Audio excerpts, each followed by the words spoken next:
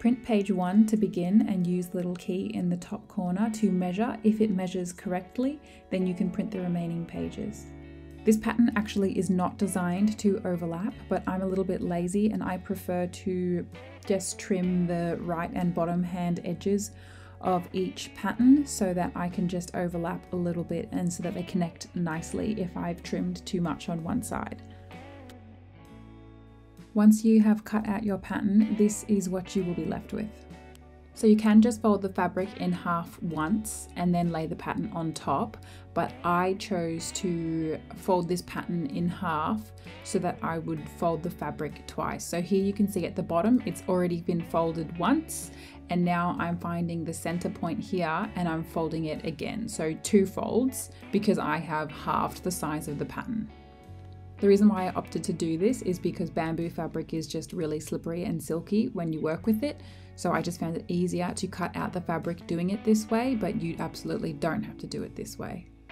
Once you have cut that out, what you want to do is open it up, make sure that the good side of the fabric is facing up, and then fold it over and put some pins in. I'm pinning the wrong side of the fabric right now.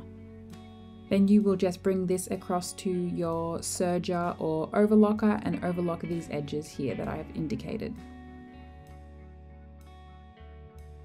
Once you've done that, what you're going to do is just turn the pattern inside out, and we're going to now cover stitch the edges of the fabric. So I just like to get a ruler and some chalk and mark maybe 2 centimeters in of where I want the hem to begin.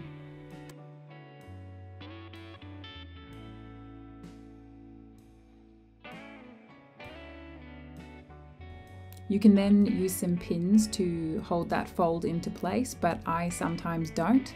I just fold it over and make sure that the chalk is right on the edge here.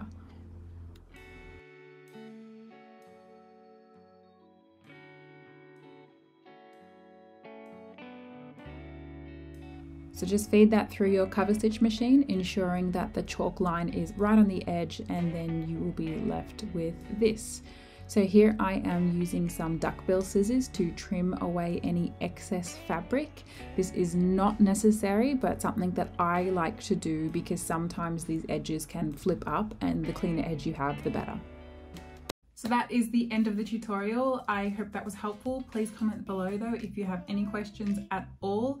Please also feel free, if you would like, to subscribe to my channel so that you get first access to my sewing patterns, which come with a 20% off discount code the first 48 hours they drop.